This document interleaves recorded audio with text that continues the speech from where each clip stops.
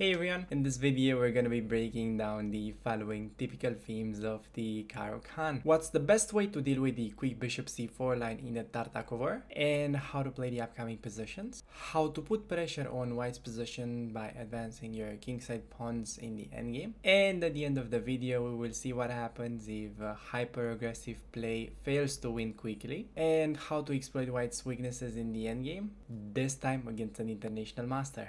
Okay, against e4, gonna be trying out the Caro Kann. Yeah, just going d5 and okay, we could take. I'm wondering whether I want to try out any sidelines or not. Yeah, let's take. Okay, let's play the simple knight f6 move once again. Yeah, it's the bishop c4 line. I think there are like some other interesting alternatives in this position, like maybe knight a6 is an interesting move. I feel something like that is perhaps recommended in Erwin Slami's course. Can't really remember though. Maybe it was starting bishop f5 to meet queen e2 with bishop e7. I don't remember it. I think knight e6 though. I think knight e6 is what maybe Erwin recommends.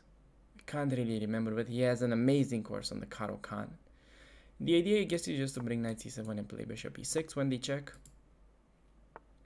And taking was indeed an option for them, but I mean, the positions should be dynamically balanced after they double up the pawns, but it's still kind of tricky.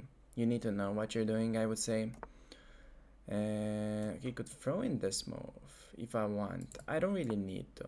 I can just play bishop e6 and ooh, he takes there. Yeah, I think just queen takes. Still, this is undefended. Gonna be taking it with a knight, and we just got ourselves a very nice equal position. How do we continue though? It's not that simple. Okay, just rook e8, rook d8 is how you place the rooks. That is like pretty standard. I don't think this is a good move because he takes and we take the knight, but he keeps the strong bishop. Yeah, just rook d8. Could still trade, but yeah, I don't need to rush with it. And okay, against this, he wants like knight e4. Have a feeling. Don't really mind it that much, but perhaps it's a little bit annoying. Yeah, knight g3 is a little bit of an annoying move, have to say. It's like if I play g6, they get knight e4, forcing queen e7 kind of. There's like no way for me to stop that. It's not like a disaster, but maybe just like taking is fine. I don't think pawn takes is so amazing for them because the double pawns will actually make it harder to create a passer. So I think taking on b3 actually in this structure was completely justified, and maybe b5 now is a move. Maybe simply b6. Do I want to go b5? Maybe he wants a4. I think b6 because b5 he had a4 activating the rook, so we don't want to give that for free. And now maybe just like, okay, g6 still knight e4 may be annoying. I mean, this is fine, but I'm still kind of always tempo short, it feels like. Maybe it's just me having bad handling of the position. Probably that, other than anything else. So queen d5, yeah, should be okay. Queen d5 take maybe with a knight, I would say. Okay, this time taking is much trickier, but I think it's doable if I combine it with a5. But I'll just do g6, stopping knight f5, and as long as we can stop that, I think we have a very fine position. We're taking with a pawn, by the way, always. Controlling a lot of squares if they take. Okay, rook e2, preparing to double up. I think we'll do f5. When they double up, we take on e2 once. Take on b3 and play maybe a5. That's rook e7. I don't know. Okay, I think we can just easily do this. And okay, he could have taken on e8 twice, by the way. Trading 1 should be okay. Knight e6 felt good.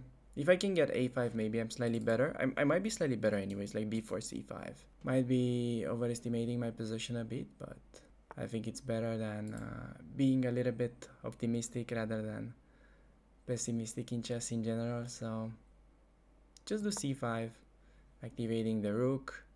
dc, I think we're taking with a pawn, and then playing for rook d2. I think black now has very good control over the position. Don't like taking with a knight because of b4. Maybe that was doable. But I just like to play for rook d2.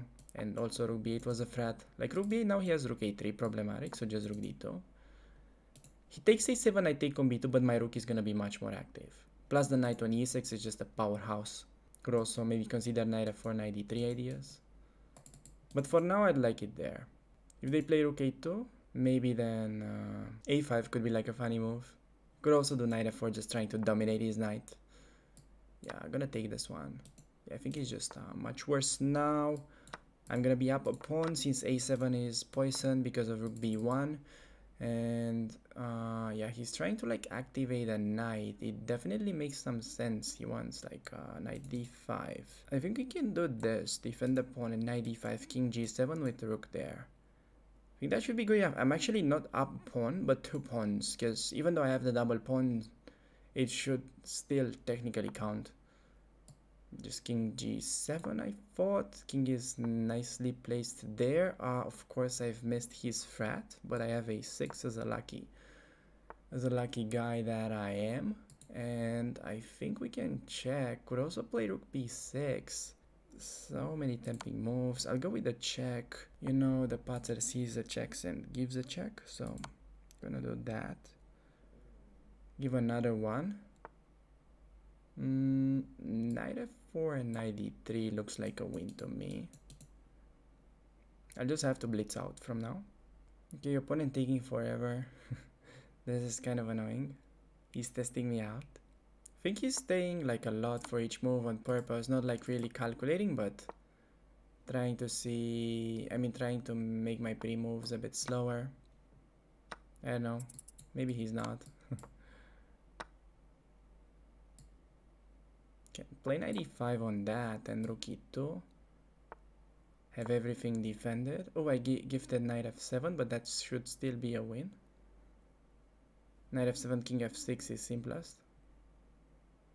Knight f7 cute trick, but king f6 killing all the fun. Yeah.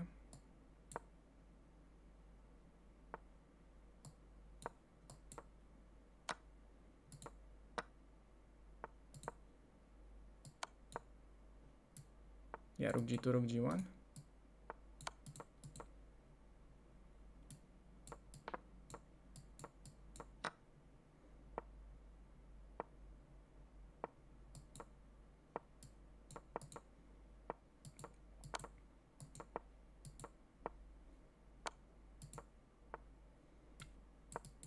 Oh gosh.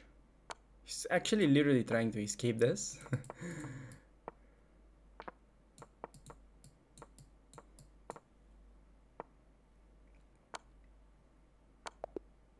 Okay, we got a mate. Alright, that was good.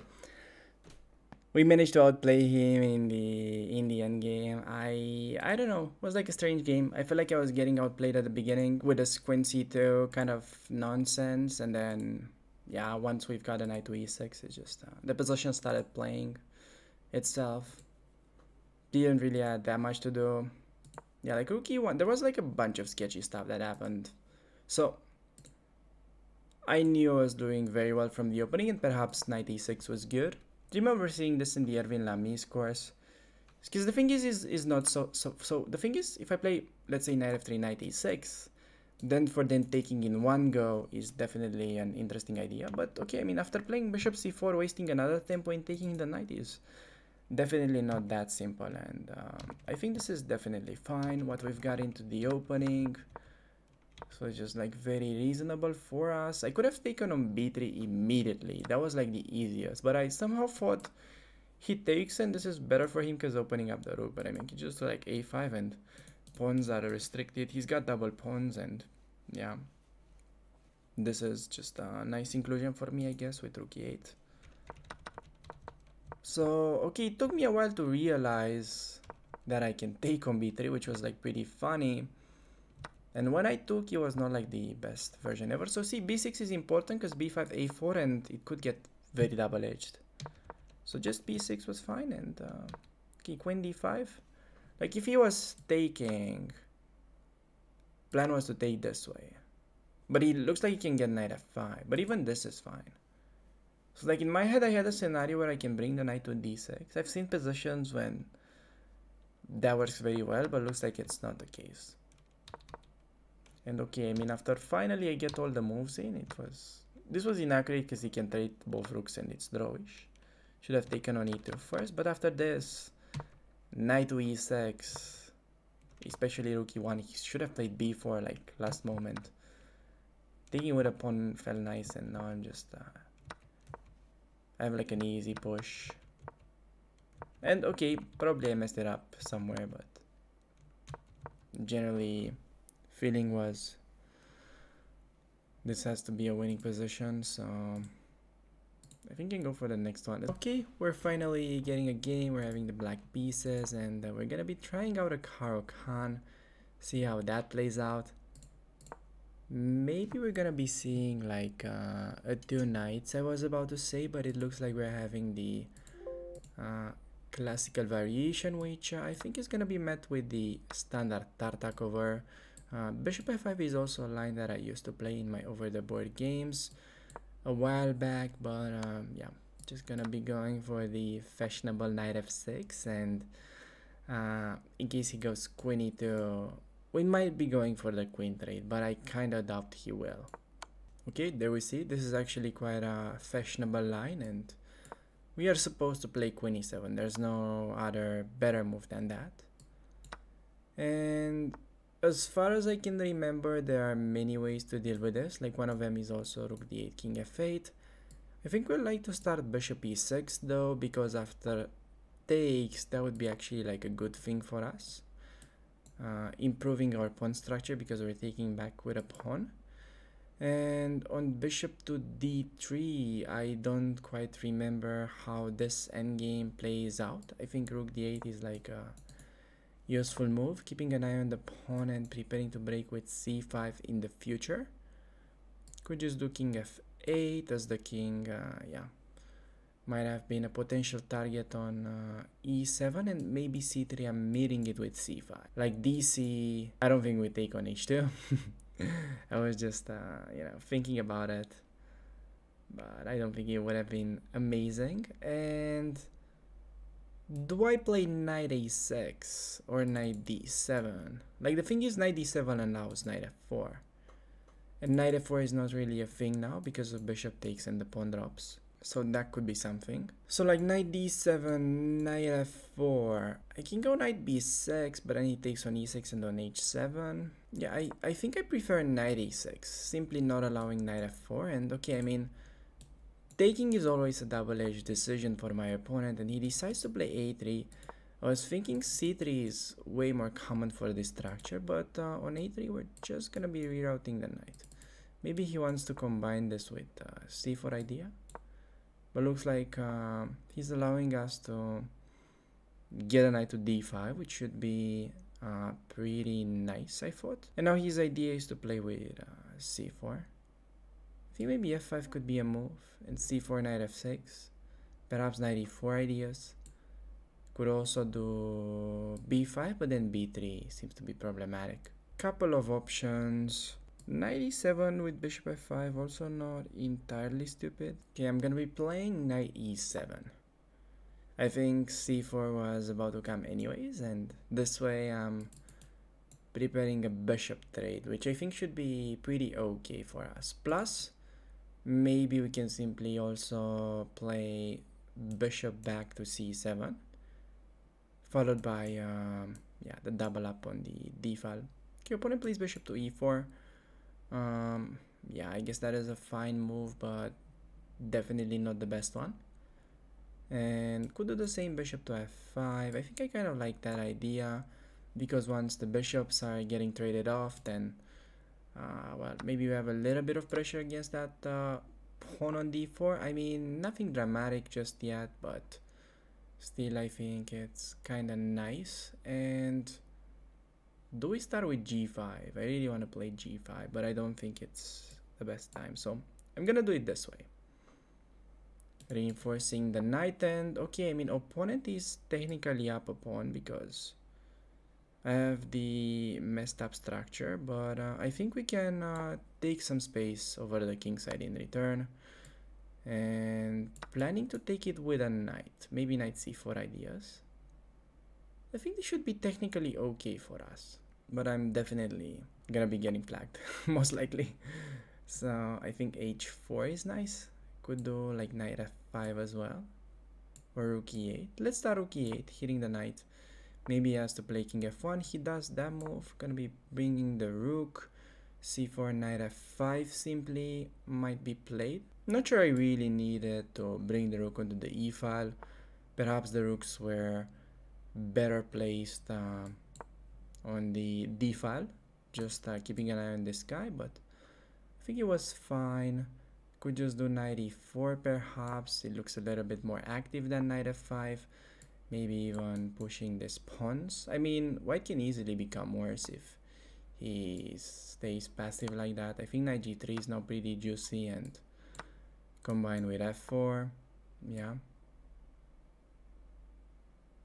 Okay, maybe I'm like kind of overestimating my position a bit. That might be right. So I think we shouldn't trade both rooks. That is dangerous, because the king and pawn endgame might be losing, but I think as long as we play it this way, trying to slowly take some space and then break with g4, I think we should be okay. Do I have rook e8 now? I don't think it's the case. I think that's perhaps a draw. But maybe just like could do rook d5. That's interesting. Wow, I've got no time. I really need to start blitzing. King d3, maybe expecting him. Yeah, rook h8. Definitely way too slow. Can't really push g4, can I? Okay, now I can for sure. Like if he takes king g5 is amazing. Yeah. Okay, now I'm better. Okay, f3 could be potentially coming. Rook e4, king f5. I thought that should be good for us. Oh wow, he took. Didn't expect that. Okay, we'll need some speed at the end.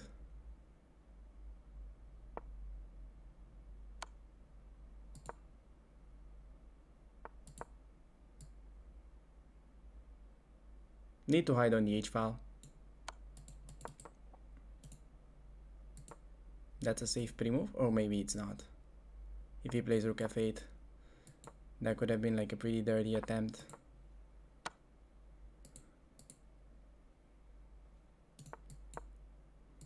Yeah, I'll need to bring my king. That is like the key strategy. Oh.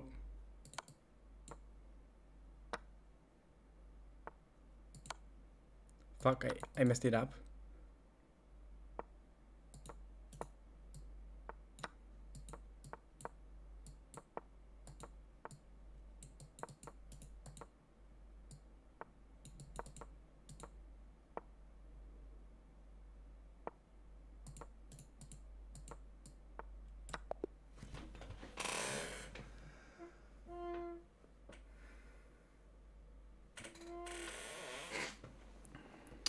That was dirty.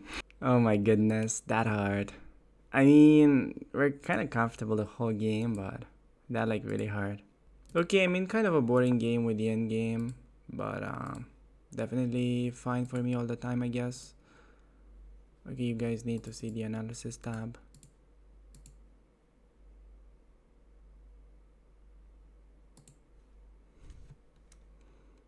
Okay, not sure about my 97 move. That's like how the Fury goes. Taking with a bishop, maybe it just allows bishop f4 or something. I'm not sure. I just know that taking with a king is the move, and yeah, it's pretty much Fury. Yeah. Well. Okay, I think my opponent had some like plan in mind going into this. This is definitely Fury, but okay, a3 seemed a bit strange. Okay, I mean, after I got a knight to d5 was definitely okay. Yeah, knight e7, somehow I wasn't sure about this move, but it's perfectly fine. So yeah, like knight e7 apparently was fine move, because in a way, if you think about it, he's gonna be playing c4 anyways. And b5 is not amazing because of b3, I thought. And okay, even if you do something like this, then c4 is kind of problematic. I mean, I thought this is problematic, maybe it isn't. But to me, it felt like this pawn is pretty weak and these pawns are like pretty good. Maybe it's the other way around. Who knows?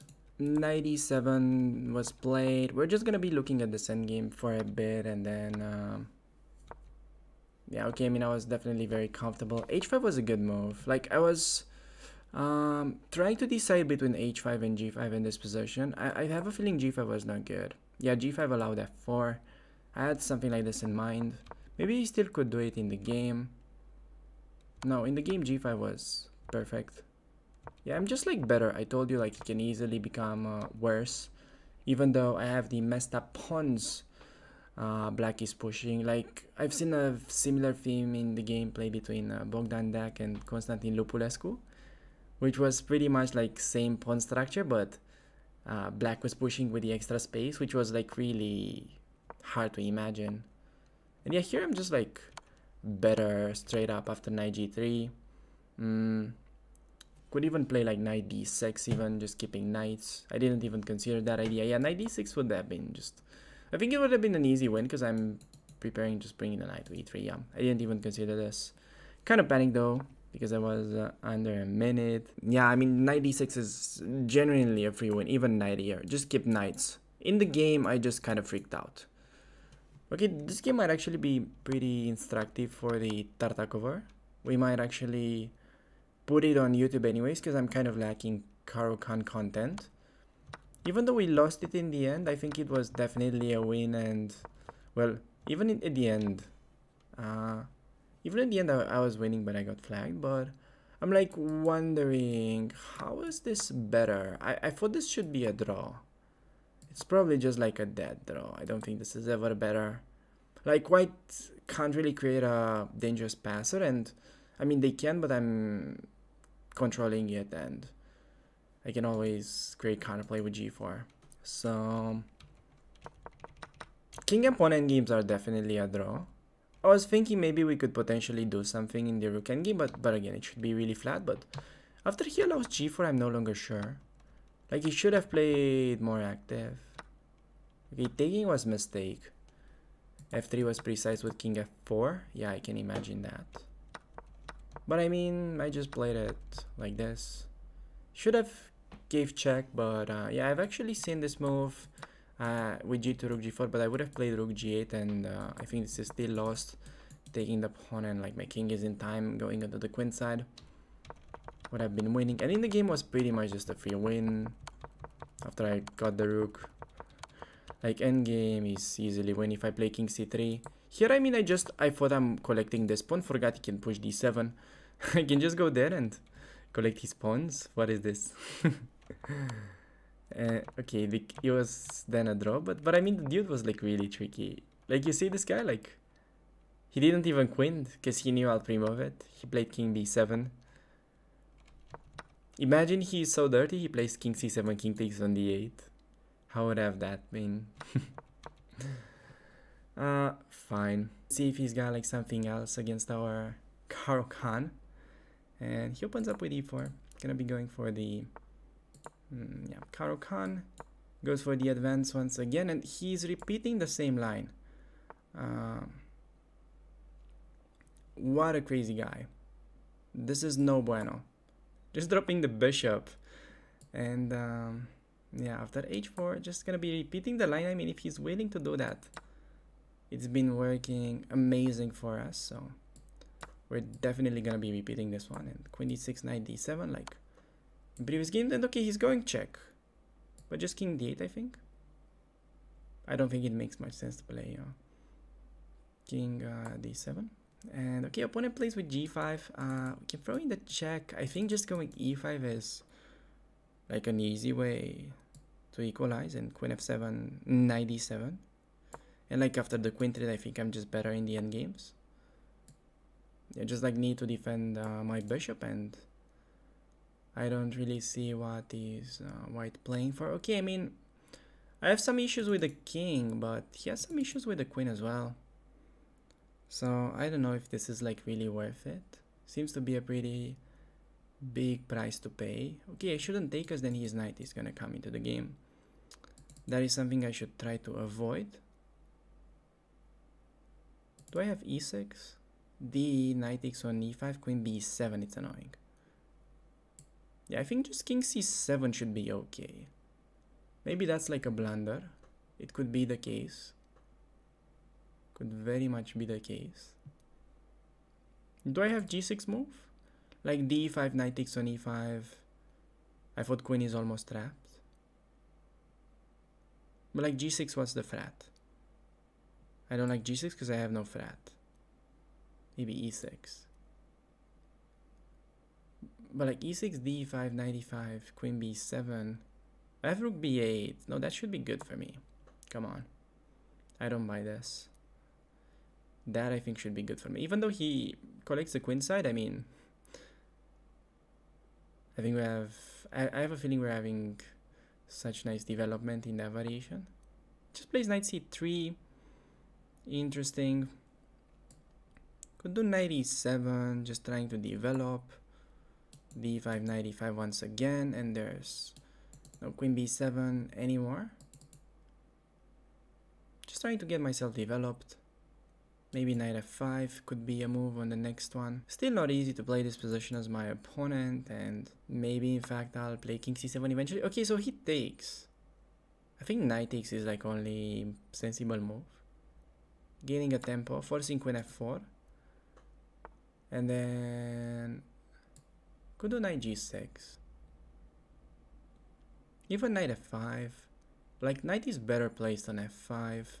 To be fair, knight g6 wins a tempo, but maybe I prefer the long-term placement for the knight, which is better on f5.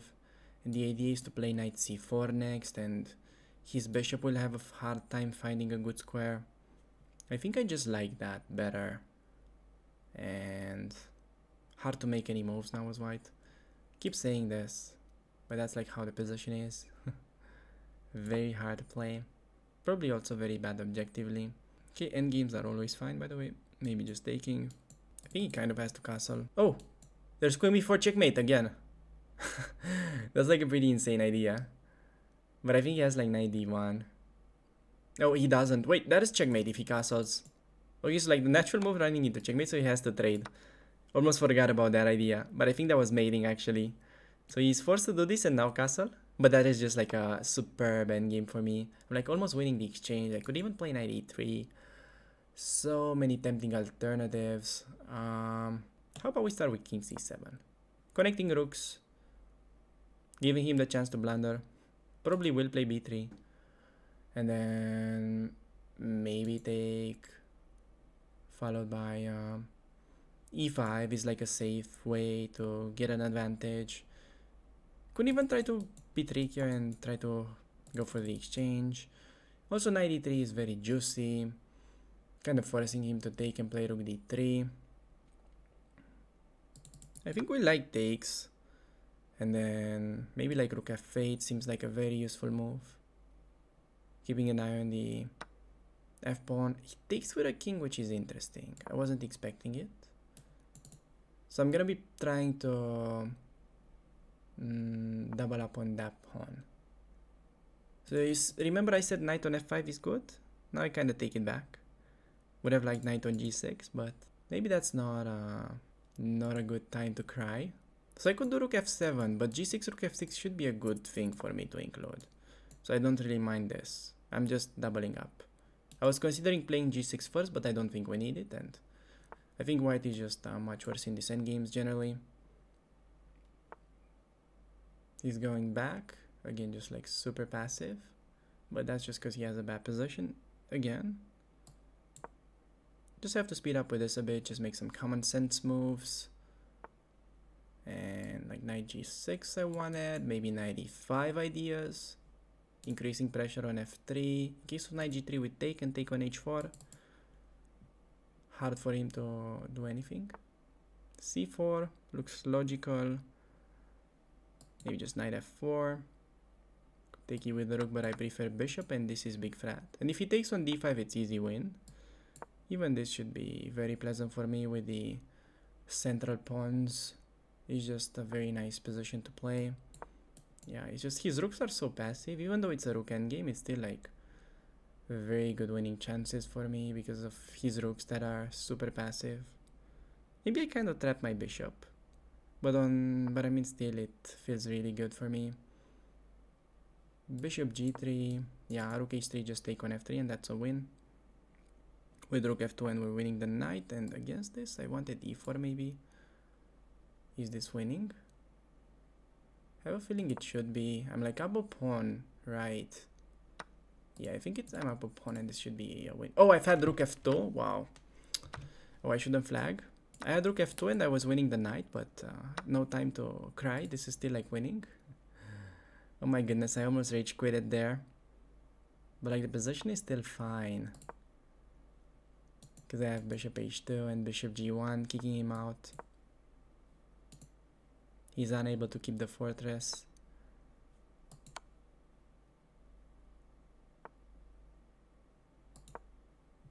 Giving counterplay with knight f4, it's getting a bit double-edged, but bishop on d4 should keep everything together. Even have ideas to sack the bishop if needed. And I'm catching up on the clock while collecting all the pawns, which is nice.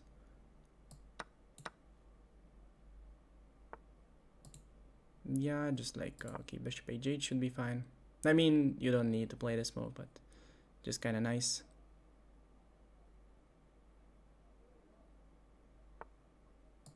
Yeah, b6 and push the a pawn. That's kind of how it goes. King b2.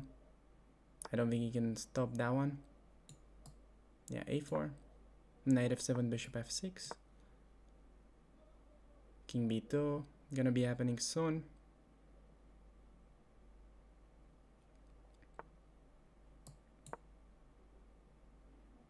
Just push the pawn.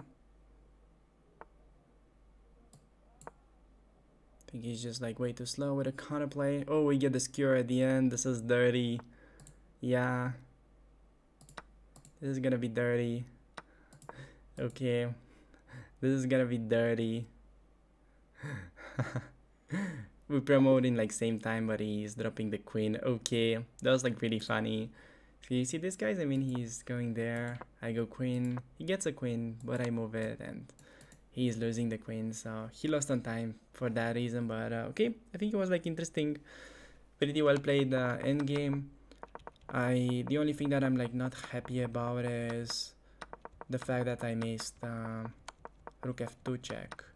I mean, I didn't miss it, I forgot about it.